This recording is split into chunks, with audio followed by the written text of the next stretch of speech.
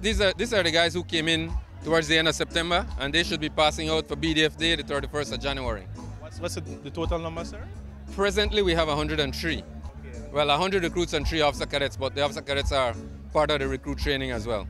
How far along are they in terms of the training, and are you expecting that all of these recruits who currently stand, are they going to all pass out?